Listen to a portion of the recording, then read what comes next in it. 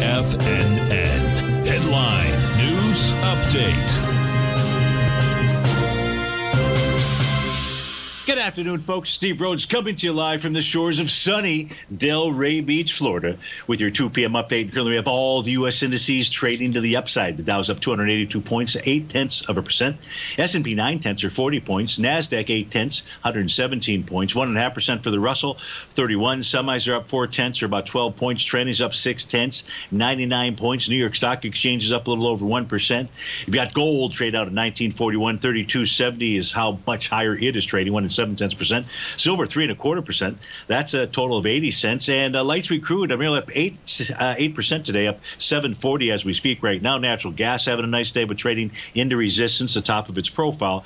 And the 30-year Treasury is flat. It's traded out at 151.27. Let's go spend a little time and take a look at our indice charts out here and kind of get a feel for what they're communicating to you and I. Momentarily, we'll change screens, and in the upper left-hand corner, you're going to see the Dow. Now, we take a look at the Dow. The interesting pattern here. First, it's got that TD9 count and Rhodes Momentum Indicator bottom. What the Dow is doing is it's now trading above a, we'll call it a junior swing point. That was it's labeled number B out here, and that's from March the 3rd. And that high is 34,179. We're at 34,328. You trade above that. The signal there is that price wants to make a run for its breakdown level at 35,431.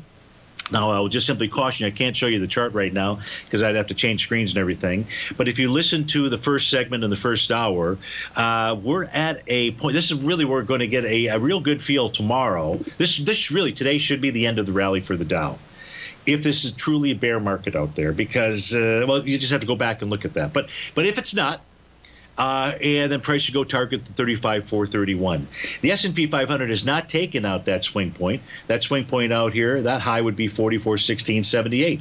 Watch that level. You get above that, then the cash indice would be suggesting 45,26. In the case of the NDX 100, it suggests that it wants to get back to 14,342.56. That's a TD9 count breakdown level. In the case of the Russell 2000, nice day yesterday, but it's really just a sideways consolidation. It's not up to the top of the consolidation. That would require getting up to 2105. And maybe that's where it's headed to. You're printing at 2060 right now. Semis, they're trading a bit higher than yesterday. The transports are definitely headed to 16,618. That's a TD9 count breakdown level. Folks, stay tuned. Your favorite polar bear, David White's up next. Have a terrific Thursday. Please join us again tomorrow, 1 o'clock sharp on Fantastic Friday. Take care.